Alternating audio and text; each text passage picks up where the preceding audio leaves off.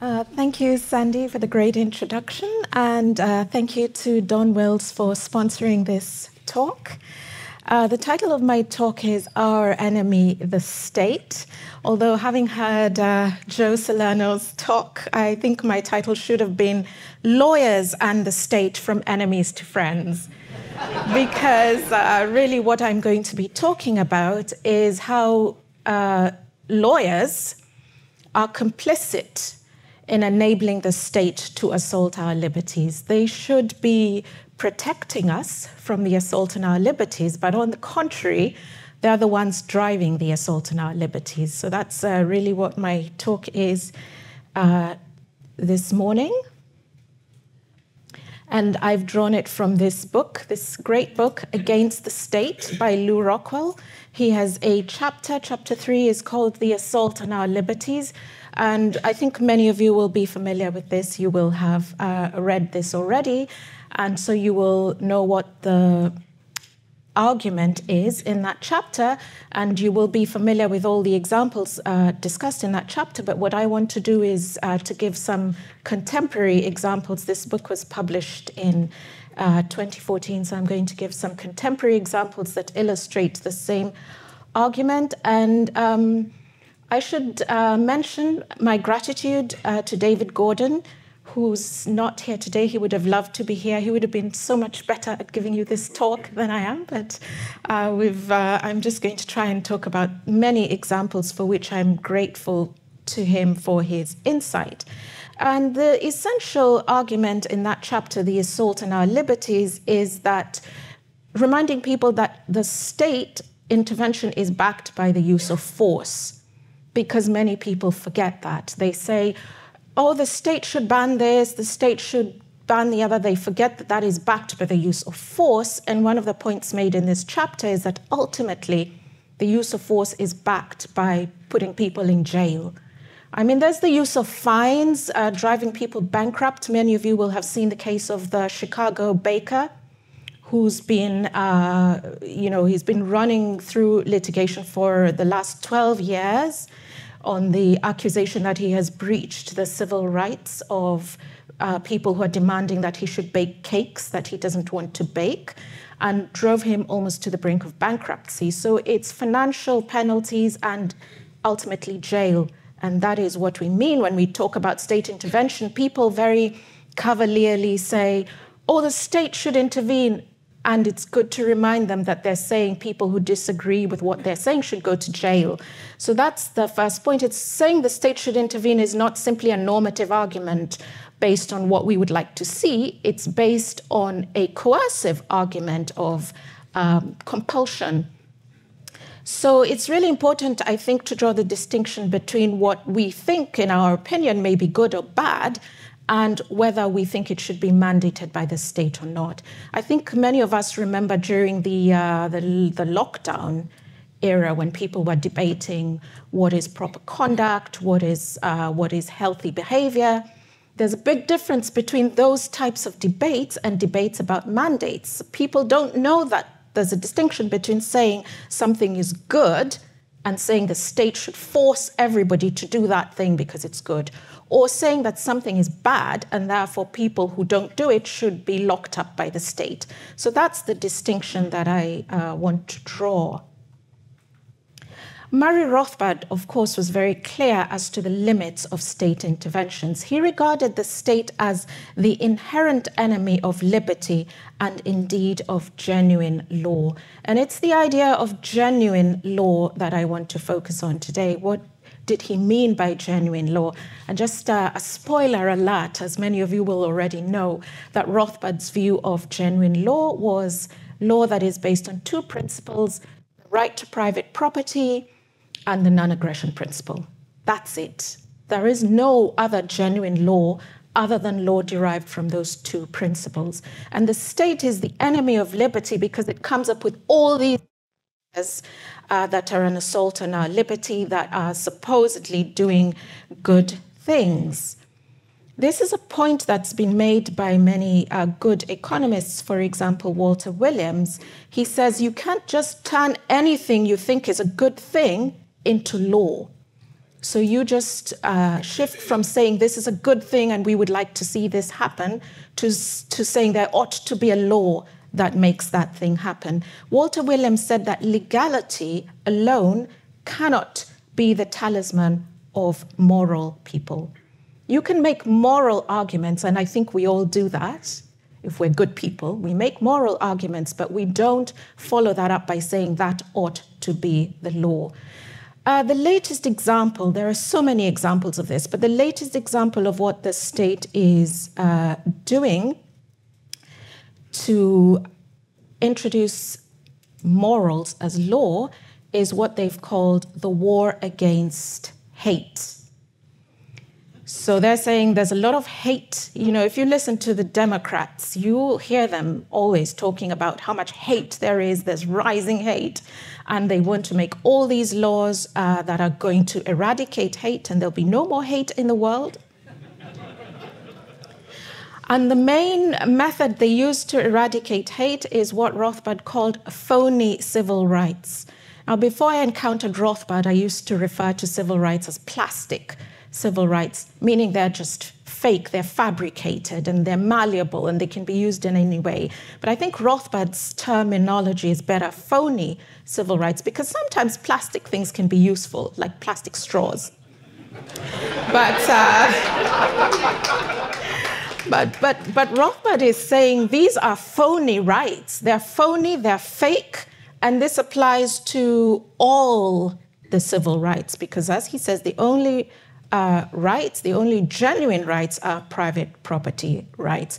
So now we have a lot of legislation that's supposed to eradicate hate. And one feature that all this legislation has in common is that double standards apply.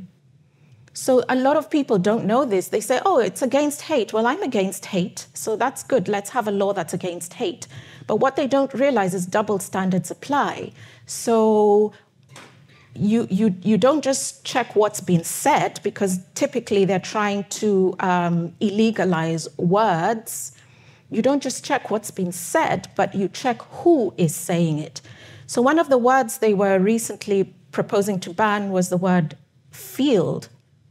You know, because they said, well, if you say you're going to do your field work, you know, the word field could trigger bad memories. People will remember about slavery because slaves used to work in fields. So if you say you're doing your field work, you know, that's a microaggression, then that should be banned. But then you'd be looking at who is saying the word field. And if it's a white person saying field, that's banned. And if it's a black person saying field, that's fine, because they're not going to trigger bad memories in themselves. So all this legislation applies double standards. No genuine law can be based on people's race, their sex, their gender, or any other identity. That's why civil rights are phony. The war against thought crime targets all these kinds of ideas. It used to be called political incorrectness, not being polite to people.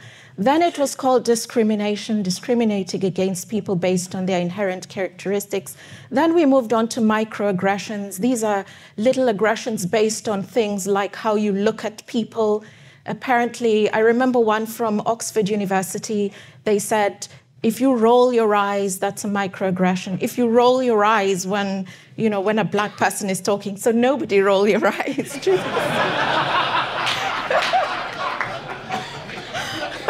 Because apparently that's a microaggression.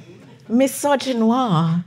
This is a new type of misogyny, which is where you hate women, that's misogyny, and where you hate black women, that's misogynoir.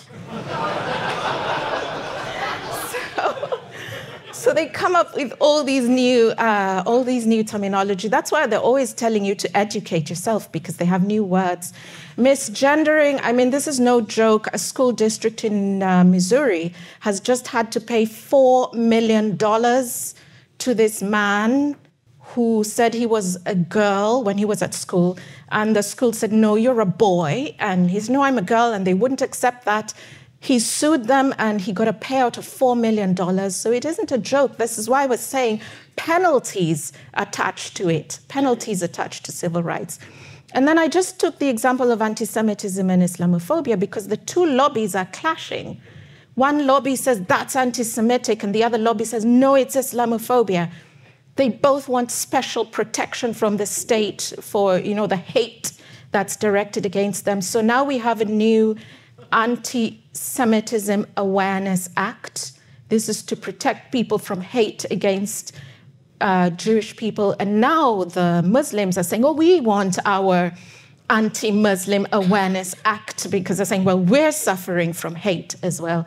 And on it goes. And the point is that many people seem to find this very beguiling. They think, oh, this should work. And one of the points that Mises has made about these types of incursions on our liberties by the state is that we must be alert to the fact that their terminology is frequently changing.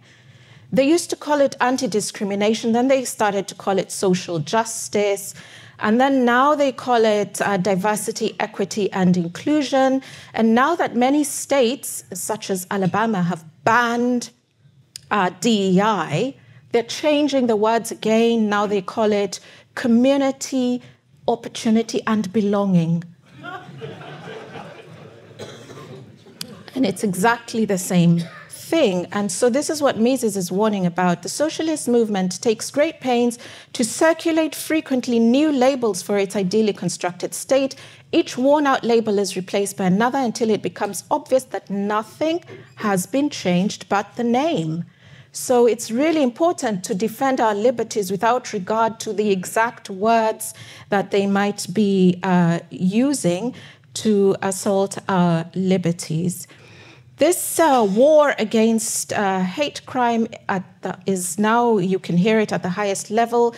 Kamala Harris, I don't really follow what she says because she's going to lose the debate, the election anyway, but one of the things that she was saying she's going to do is she's going to get the Justice Department to start enforcing what she calls real justice. And she said she's going to double the Civil Rights Division so that they can do even more civil rights enforcement.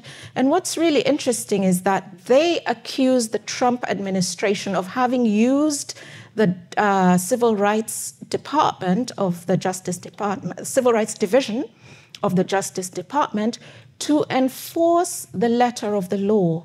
That's their accusation. They're saying that Trump Department of Justice weaponized the Civil Rights Division to enforce the letter of the Civil Rights Act.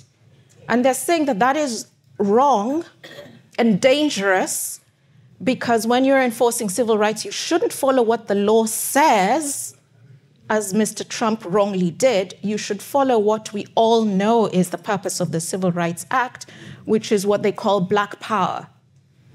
It doesn't say that in the Civil Rights Act, but they're saying you should know that if you educated yourself.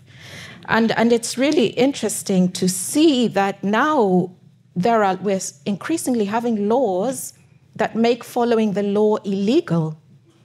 So the law says you must not vote if you're not a citizen, but now California has a law saying that if you enforce that law, that's illegal. You cannot ask anybody whether they're a citizen or not, because now that's illegal in California. It's becoming illegal to do anything legal. And this is the way that we see the civil rights enforcement working. And I think this is a very good summary of what's going on. Lou Rockwell says, the goal of the state is to find some practice that is universally reviled.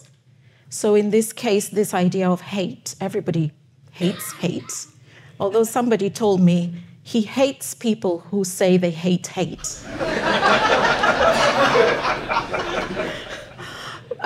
So the state finds a practice that is universally reviled and poses the one and only way of expunging it from society. So the state is not just saying hate is bad. The state is saying only the state can expunge hate from society. And in order to do that, you need very many different laws, and that's where the civil rights framework comes in. To give you an example of anti-hate legislation that we've recently seen, again from California. Sorry to dunk on California, if there's anyone here from California. They've got this new law called the anti-hate littering. So this is because people will suffer from hate littering. Now you might think, well, littering isn't a good thing. Littering means a pamphlet. So this is probably hate litter at this point. Hate littering is if you have a pamphlet that has hate in it. All right, so this one says, again, our enemy, the state. So that's hate literature. So they say flyers, leaflets, pamphlets, that's hate litter. People might see it and they might read it, and the state is going to protect them from that with their anti-hate littering law. It's against the dissemination of materials like flyers or pamphlets containing threatening speech to intimidate people, because you might feel intimidated if you hear that people want to abolish the state. And just to give another example, that's not just from California, but New York has the same law, so we're not just dunking on California the whole time. Well, so New York has a Department of Hate Enforcement, which is part of the hate crime enforcement. And this department, the Department of Hate, it's like a hate finder whose job is to see where the hate is going on in New York. And they have a list where they put hate symbols. So if your symbol goes on the hate list, that means that showing it is a hate crime. And hate crime means you go to jail. And one on this list of hate symbols is the Confederate battle flag. And the reason it ended up on the New York hate list was because some fire service in one of the New York counties in a parade had the Confederate battle flag on their fire engine. And somebody felt offended at seeing it and called the state authorities who put the flag on their hate list. And this is what I'm trying to say. It's about the state getting involved in people saying, I don't want to see this. The state needs to come in and protect me from having to see things that I prefer not to see. So how can we resolve this? So many people say the way to resolve this is by having more law. So you can have more laws that protect people from these anti-hate laws. And I just want to suggest that that is not the correct approach. The correct approach is not to have more laws, but to get rid of the existing bad laws. We should have less law and not more law. Somebody commenting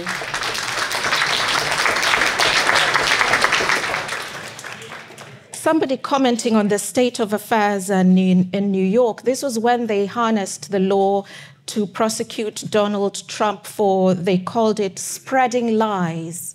They said, you're spreading lies about the election, and they used the law to prosecute him. And many lawyers in New York said, that is the end of the rule of law, when it's weaponized by one side against the other. And the solution to this is not more law, but less law. We already have too much law.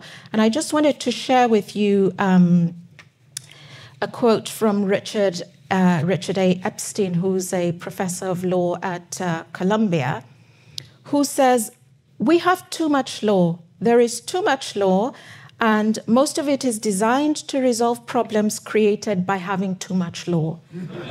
Right? Because people think that that's the way to fix things. I do have some sympathy with that view. I know that, for example, in Alabama, as I say, they've banned DEI, they've banned teaching children critical race theories, where you tell them if you're white, you're bad, and if you're black, you're good. That's banned. They've banned boys going in girls' bathrooms and locker rooms. I have some sympathy with that approach, because they think if these critical race theory people attack us, we will enact new laws to attack them back. Then it becomes a fight. And there are Trump supporters saying that now. Oh, they weaponized the Department of Justice against us. Just you wait. When we win the election, we'll weaponize the Justice Department against them, see how they like their own weapons. This is not the right approach. We should have less law. So this is what Richard Epstein says. We expect too much from the law. We assume that every social problem needs a new law to fix it. He says the level of aspiration for law in the United States is simply too high. We try to solve more and more problems by legal rules and fewer through voluntary accommodation. We need to go back to freedom and the principles of freedom in deciding how to solve these problems. And this is the point that Lou Rockwell makes in Against the State. And Lou Rockwell says, what freedom has illustrated is that differences among people do not need to lead to intractable conflicts. Otherwise, we're just endlessly fighting. We win the election, we fight you, and then you win the election, you fight back at us. He says more and more social cooperation is possible and fruitful to the extent that people are granted the freedom to associate, to trade, to make contracts, and to work together toward their mutual advantage. So we need to be moving towards liberty and not to vengeance through the state. We shouldn't be weaponizing the state against each other. We should be moving towards liberty. Now, how would we do that? Rothbard has already explained how you do that. He says there is another alternative for law in society, an alternative not only to administrative decree or statutory legislation, but even to judge-made law. That alternative is libertarian law, based on the criterion that violence may only be used against those who initiate violence. You don't initiate violence against people because you don't like the flag that they're displaying. And this should be based on the inviolability of the person and property of every individual from invasion by violence. And that will be the only measure for what the law should achieve. And Rothbard says this means, in practice, taking the largely libertarian common law. So he's saying the principles of common law developed by judges in the courts over the centuries broadly conform to libertarian principles. So we don't have to start from square one. We're not starting with a clean slate. We've got the common law. We correct it by use of man's reason. This is just where you decide to follow one case rather than another based on your reason of what's better. And he proposes also that it should be enshrined as a permanently fixed libertarian code or constitution. Permanently fixed meaning not this whole, the problem we have at the moment is that people say the Constitution is a living, breathing tree, and every day it evolves depending on what's going on. And you can't have a law that is constantly evolving depending on the people involved in the case. That's what Rothbard means here by permanently fixed libertarian code or constitution, with continual interpretation and application by experts and judges in privately competitive courts. So Rothbard is an anarchist, an anarcho-capitalist. This book is the Anarcho-Capitalist Manifesto. So he says that the courts should be privately competitive courts and not what we have at the moment, which is state courts and judges who use the law as a weapon against their political enemies. Thank you.